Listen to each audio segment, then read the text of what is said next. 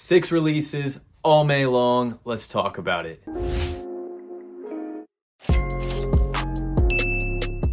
Y'all, we got a couple pairs that are gonna go crazy in the month of May. You do not want to miss those, so make sure you stay tuned to my IG. You know the handle is the same, at AllAB Sneakers. Every release that we talk about today, make sure you have those on your radar. I post release guides here on this channel every single month, so if you don't want to miss any future releases, make sure you subscribe. Turn your notifications on, cop new releases, and make that money with me. May 6th, I want to plug this one, not because of the value of the pair, but because it is a nice sneaker. We've got the Retro 2 white cements. We haven't seen any 2s do crazy numbers. I am seeing that the retail on this pair might be $175. If that's the case, there may be a little meat on the bone. Other than that, I'm just plugging these because they'd be a good pair of personals for those of you guys who are crazy about 2s. Nice, clean, neutral colorway. More than likely gonna brick, but might also be a pair that you look for at your outlets. May 10th, we've got a money pair dropping. The Nigel Sylvester Air Ships Every Game. These are set to retail for $140, and some of you might be looking at these thinking, why are they so valuable? Nigel recently had a friends and family pair that was almost identical to these, except for on the heel tab it said Bike Air.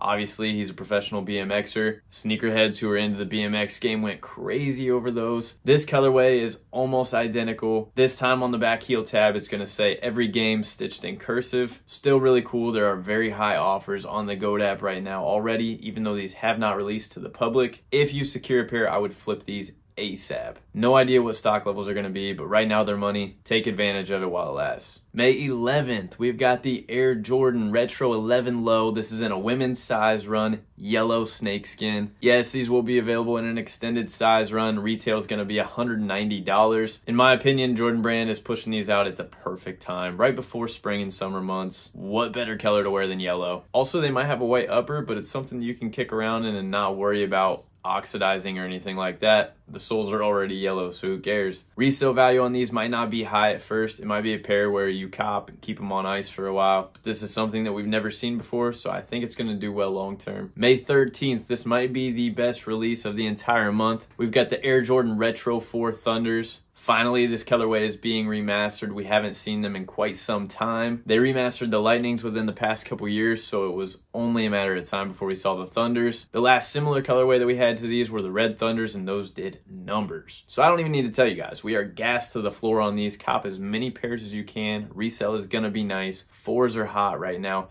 If there's one pair of shoes that you put all your money on this month, it's the Thunders. Retail's $210. Plenty of meat on the bone to make some money. Keep an eye out for raffles that you can enter for those. Keep an eye out on your local sneaker stores for their release details. Of course, you'll be able to cop those along with every release that we talk about today on sneakers at 10 a.m. on release day. Of course, keep an eye on your foot sites during those release times as well. May 20th, we've got the Retro 1 High OG Marvel Spider-Mans. We've seen this colorway floating around the internet for a while now. I've seen a lot of mixed opinions about this pair, especially since we already saw a sort of Spider-Man colorway in the past. However, I do think these are going to do very well. There are already some high offers on the resale sites available now. These are going to do very, very well on the resale market. These are probably going to be a little bit harder to cop than releases like the Thunder 4s. So make sure you give yourself as many chances as possible to get your hands on at least one pair. It's going to be tough, but if you do come up on a pair, you're going to have a nice payday. Retail on those is going to be $200. Don't miss them. May 27th, we've got another Retro 1. This time they're dubbing them the Crafts. This is one of my favorite releases of the entire month. Of course, I'm a 1 fan. These almost give me like a luxury 1 vibe with the color selection. Of course, we have the Nigerian influence with some of the accents on this shoe.